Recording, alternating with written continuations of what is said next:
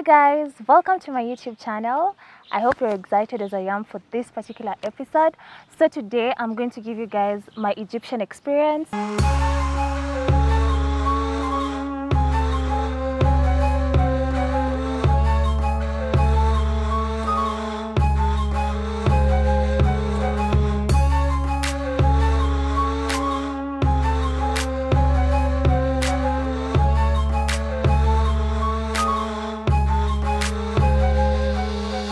If you watched my previous video, you know that I had my maiden flight to Egypt, and I'm here to tell you guys the experience, the whole experience from the first day to the last day, the good parts, the bad parts, and just to give you guys a glimpse of how Egypt was. If you're planning to go there, you'll get to see some places you can visit, and if you just want to know something about Egypt, I hope this will be a good video for you guys to get to know it. This is also a video for any person and any law student who's out there who is doing a moot court competition, because I went to compete in a moot court competition.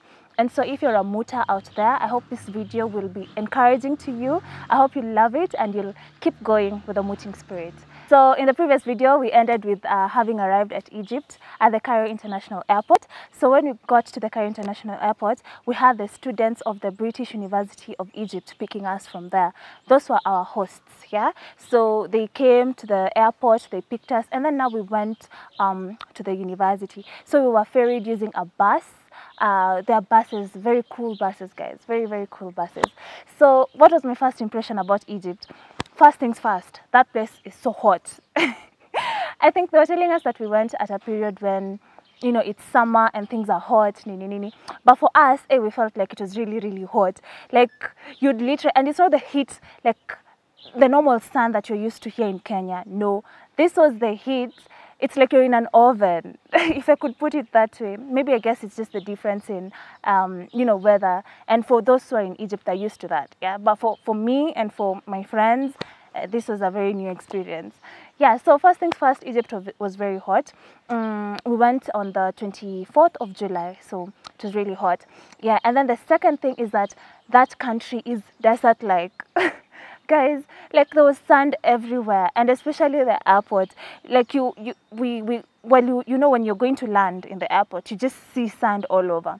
And then now when you get out and you're on the bus and we're being ferried from the airport all the way to where we were going. Still, guys, sand all over. But so after some miles, you get to see now the beautiful places in Cairo. You get to see a very big road, 6 lanes, guys, 6 lanes in a road. And so it was really, really beautiful. So we get to the British University of Egypt. Of course, that evening we just have we had dinner, and then after having dinner, we went to our dorms. So we were separated. So girls were staying in their own dorms and guys in their own dorms. So in the girls' dorms, that particular night, myself alongside some girls, we decided to have like a meeting, quote unquote, just to get to know each other and to get to understand the different cultures. As you all know, guys, this was a competition, an African competition with students from all over Africa. We had Egypt, we had Zambia, Zimbabwe, South Africa, Nigeria, Ghana, Kenya, Uganda, you name it. We had students from all over the continent coming for this particular competition. So at that particular night, we were in a room, we were just chatting. I had friends from, Uganda, Ghana, South Africa. We were talking about different cultures. We were talking about, the way in Uganda you have to go down to your knees when you're saying hi to a man, and then in which other country you have to fall down. Like, it was just a crazy, conversation, and just getting to understand the diversity in Africa. So that was pretty much it for the first day. And then the next day, now that's the first, like the day one in Egypt now, we were to have the opening ceremony for the competition. So on this day, yes, we woke up, and then my room was room 108. So I was sleeping with my teammate. Her name is Grace. I think you saw her in the previous video. So in our room, we called it the Kenyan Embassy because we had our friends from Kenya, from other universities in Kenya, for example, the University of Nairobi and Kenyatta University, coming to chill in our room. So we'd always meet in our room, maybe come and converse, make stories, yeah. So that next day, we all met in the room and just had a little chat, getting to know each other, where we come from, yeah. So hi guys, this is day 1 of Egypt. So I'm going to show you guys my friends from Kenya, fellow Kenyans. So I'm going to show you guys fellow Kenyans. Yeah, what did you introduce? My name is Masi Mengi, also from Kenya. Oh, I'm in the University of Nairobi. And I'm excited to be in Cairo. Hi guys, my name is Michelle Kakai. I'm from KU and I'm happy to be in Cairo. Yay! Tasty food. Hi guys, I'm Grace from Kabarak. Yes, and I'm happy to be here. Though the heat is quite a lot, as Kenyans were there baridi, but we are coping up. Okay. Fellow Kenyans, here. My name is Alvin Basu from Kenyatta University School of Law. And then from there now we went to the where we were having breakfast. So at breakfast we'd meet with the guys that be ferried from their dorms, and then they come, we have a meeting, or we have breakfast together. Yeah, so the opening ceremony was really amazing. So, well, after having breakfast, first let me tell you guys about the food. That was the first time we interacted with Egyptian food. Yeah, so their food was okay. It was good. Let me just start there. It was good, but they're eating things that we're not used to. For example, raw vegetables. Like you'd find cabbage, a whole cabbage, being served, or a raw tomato, big tomato like this. You serve it and eat with other things. Some other foods were like there was a whole bowl of coriander. That was also very, very unique and different for us, yeah. And then the other thing was food with cheese. There was so much food that had so much cheese, but with time we got used to it. Other than that, we also had normal foods like rice. I think most Africans like eating rice, so we also had rice, and that was amazing for us. Yeah, so we had breakfast and then we went for the opening ceremony, which was held in the auditorium of the British University of Egypt. It was a beautiful opening ceremony. We had faculty members from that particular university coming to usher us in, welcome us, and just welcome us to Egypt. And then we were also given the rules for the competition, and we were told what to expect. We were told, we were divided, of course we were already divided into teams, so we were just given the schedule, which team will go against which other team during the competition. Yeah, and then during that particular opening ceremony, we also had a concert. Let me see what spring is like on Jupiter and other words, hold my hand.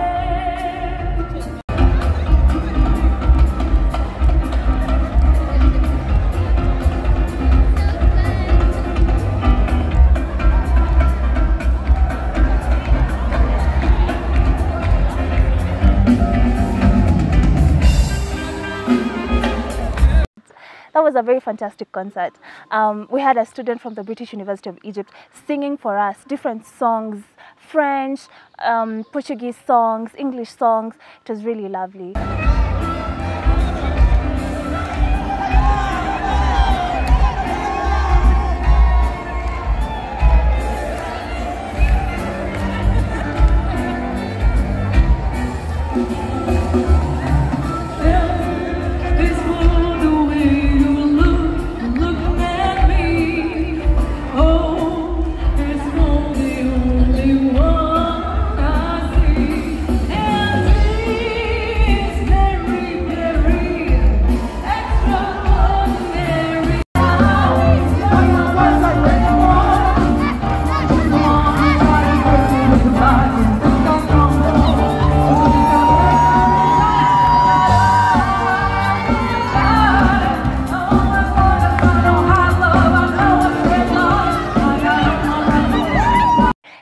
So after that, after the concert, we now had another opening dinner.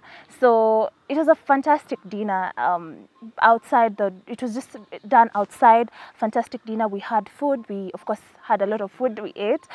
We also the Kenyan team. We at that particular time we sat as countries. I think it's because we were still getting to know each other. So in the Kenyan table, we decided to sit next to the DJ. Guys, you know what happens when you sit next to the DJ?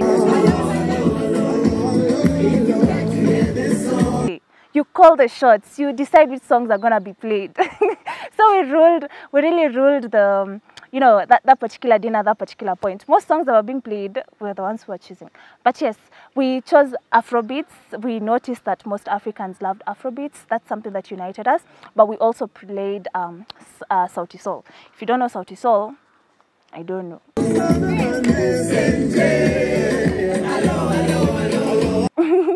Yeah, so also played Sauti Sol. So that was pretty much for the first day.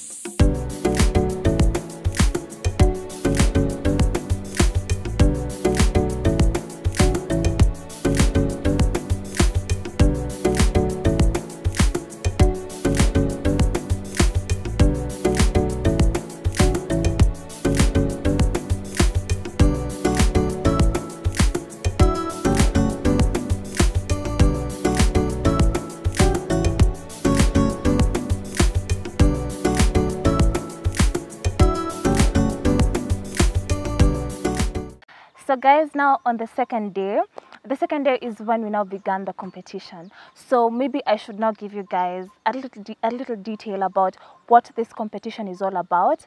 This will be helpful for someone who is not a law student or who is not in the legal field. Yeah. So a moot court competition is just a competition whereby students are given a hypothetical scenario, and then you're told to argue it out as a case. So you're given a hypothetical scenario, and then maybe there's someone who's infringed certain laws, and so as a student or as a participant in that particular competition, you're supposed to make legal arguments for the person who, like, you make arguments for the case and against the case. So for the case, it means you're representing the person who's bringing this case before court, and then against the case is you're representing the person who has been, who is being brought to court. Yeah. So like if you're Kenyan and you understand this language, you make legal arguments for aliye mshtakiwa na anayeshtaki. Yeah. So that's what you do. So a moot court competition, we're given such a scenario, and then you use the law that we learn in class. Different laws. If it's a local competition, maybe if it's a national one, you use the national laws. Yeah. So you'll use the constitution and other things. If it's an international competition like this particular competition that we're doing, you'll use international law. So international human rights law, because the Christof Heyns moot court competition is an international human rights moot court competition, and basically deals with African human rights system. Yeah, so that's pretty much it. So during the competition, you appear before a judge. So it's like just people who are picked who are able to adjudicate or pass off as judges. They listen to your arguments and then they make a determination. So these particular competitions usually have two sets of preparation. You need to have a written draft rather, and then the oral presentation. So the written draft is usually called the memorials. So you do that and then you submit way before the oral presentation competition time. Yeah. So now we had already submitted our memorials a long time ago, I think a month earlier, and then now we're going for the oral competition. Yeah, so the next day, my team, which was team 40, we were going to compete twice. So for the applicant's case, the applicant is the person bringing the case, and the respondent's case, the other side, the person who's been brought to court. Yeah. So now for the applicant's case, we're going against a university from Uganda, and we were the applicants' advocates. The round was really interesting. We had a good time. We went against people we had already met. The previous night, in fact, one of the girls who we were chatting with, we met her in court. And we had a good time together. We argued for the applicant's case. They came and argued for the respondent's case. And then for the respondent's case in the afternoon, we went against a university from South Africa. Yeah, so for us, for Grace and I, we felt like we had done so well. Because you see, in these competitions, you're not supposed to read anywhere. You're supposed to have it in your head. You're supposed to know what you're going to say. And then as you present, you have a particular time limit. You're supposed to present for like 15 minutes each speaker. So we stuck within the time limits. And then you also get asked questions. And when you're asked a question, you must answer it and give you must give an authoritative answer. You must rely on a case law or particular laws that you learn in class. Yeah. So now, for Grace and I, we felt like we had done so well. In fact, we were sure, guys, we were sure that we were going to proceed to the next rounds. But shock on us, we did not proceed to the next rounds. And that was really unfortunate. And I don't know, when I look back at my entire trip, that was the most unfortunate thing that happened to me. Yeah, and I think for Grace and I, we did not believe it. And you know, it was terrible because to proceed from the preliminary rounds to the quarters, they needed 16 teams. You know, 16 teams are so many, and we were around 50 teams, yeah? But 16 teams, it's not like the usual quarters, which they need 8 teams. 16, those are many teams. There's no way we felt like we could have missed out of the 16 teams. But guess what, guys? We missed it, and we were really crushed, and we felt really bad about it. Yeah, so that was our day 2, and it just went by. So the next day when we woke up, we even missed breakfast. We didn't go for breakfast. It was like we were in a mourning phase. We were mourning this moot because we had prepared for it for 5 months, and then it just, we can't even explain. Yeah, so the next day when we woke up, we missed breakfast. We had a very lazy day, but now we had to pick ourselves up. You know, when things happen and you don't understand how, what do? You pick yourself up and you move on. Yeah, so the next day we decided to walk around. That's when we got to see the school. We saw how the British University of Egypt looks like. Very beautiful architecture, guys. They have a lovely auditorium, lovely grounds, beautiful classes. Oh my gosh, that is a very beautiful university.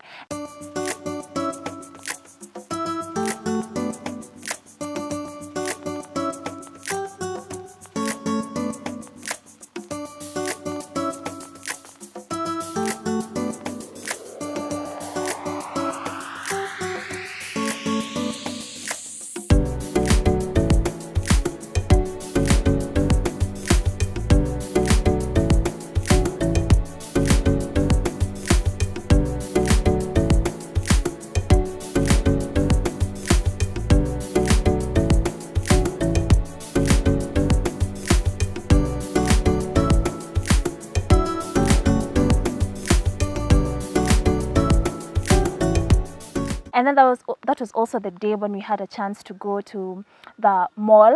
So we went to the open air mall. It's in Madinati. Yeah, and we went there. We were able to window shop. We met our friends. We met a friend of ours from Africa. From South Africa, sorry. His name is Africa. I got myself a new hat. Ooh, how much is that? 50. Ooh. But don't ask me about this. Okay. Oh my Lord. Literally, his name is Africa, guys, and he's from South Africa. So we met him in one of the shops. He had also lost the previous day. Yeah, and then we got to buy a SIM card because we didn't have internet. Yeah, so that was pretty much it. We went to the open air mall. When we went back to the university, later again that evening, we went back to the mall. We were able to see a train that would carry people around in the mall. Yeah, that was also something unique that we saw in that particular mall. Yeah.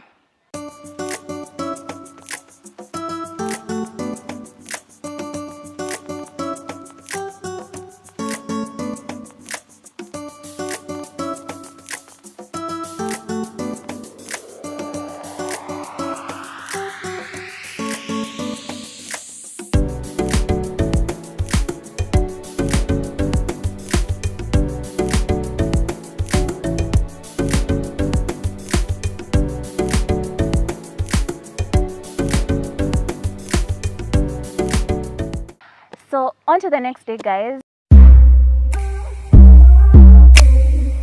this was the conference day. So the way this competition is set up, apart from competing, they also have a conference where we look at the thematic areas of that particular competition. So for this specific competition, we're looking at 3 particular areas. We're looking at climate change in Africa, looking at human trafficking in Africa, and artificial intelligence. So the conference on this particular day centered on these 3 main areas. And the competition was held in a certain hotel called the Renaissance Hotel. Yeah, the Renaissance Hotel. Also, it's also called the Cairo Mirage City Hotel.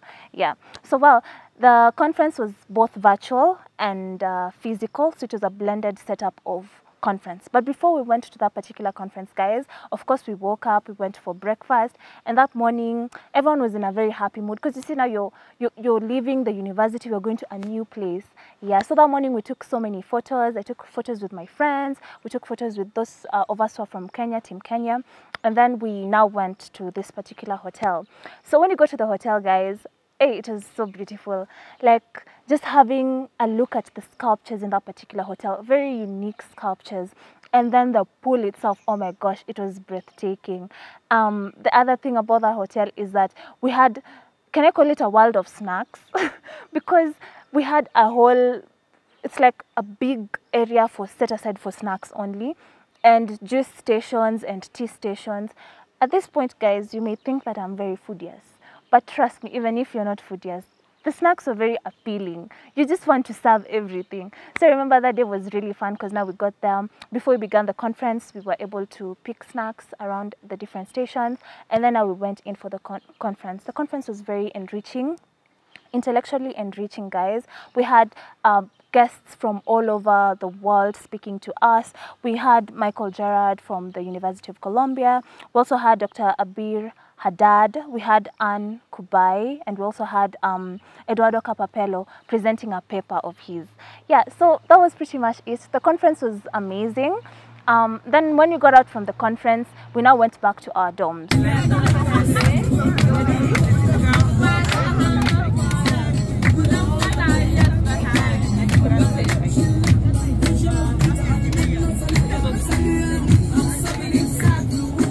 So on the way back, we got to see the city of Cairo. You know, you get to just see how beautiful it is. Of course, the other day, when we were coming out from the airport, we saw the way it was full of sand and desert-like. But this time, we also got to see the buildings within the city itself, the bank, the malls and everything. It was really, really beautiful. So now when we went back to the hostels, by the time we got there, it was night. And when we got to the dorms like this, guys, the British University of Egypt volunteers who are hosting us, they had prepared for us, guess what? A Red Bull party. Literally, they had come with a Red Bull vehicle, parked it there, and they were giving us Red Bull as we got out of the buses. And then they started singing and dancing around there with us. It was just a beautiful, it felt so homely and welcoming and so beautiful. Yeah, so we had a Red Bull party, quote unquote. Yeah, I got to test a watermelon Red Bull for the first time. Yeah. Yeah, so that was pretty much about the 4th day, having the conference and just going back to the dorms.